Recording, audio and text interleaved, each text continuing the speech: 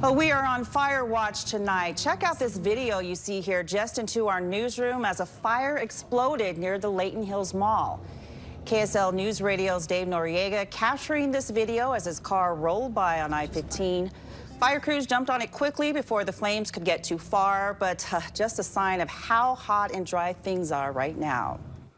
And now this urgent message from fire crews: do not park your car on dry grass. You've likely heard that a few times before. Tonight, we're taking a closer look at why.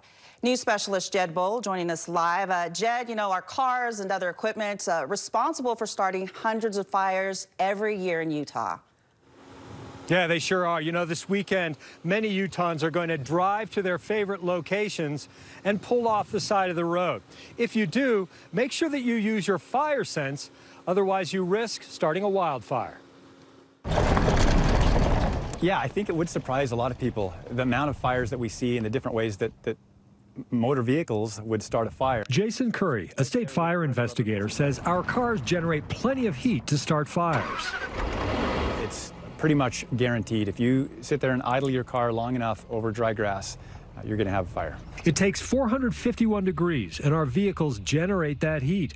So if your engine overheats, don't pull over on dry grass. Because it turns into a vehicle fire, that would be bad.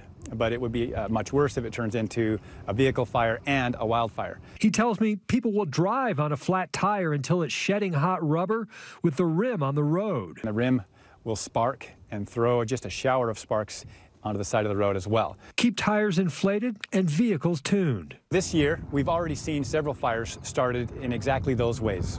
If you're pulling a trailer, don't let the chains drag. Because there's just a shower of sparks coming off those chains. I've seen them dragging, drooping. I've seen them disconnected. Twist the chains to shorten them. These are going to be more than hot enough to start fire. These materials all sparked fires that Curry investigated. Carbon that flew out of the exhaust from a truck. Ceramic from a catalytic converter.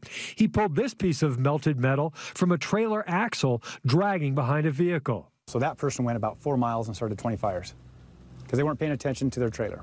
A spark coming off of any metal, trailer chains, rims, whatever, can easily spark a wildfire.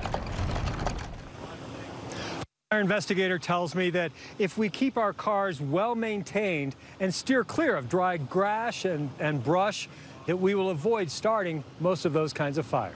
For Live at 5, I'm Jed Bowl.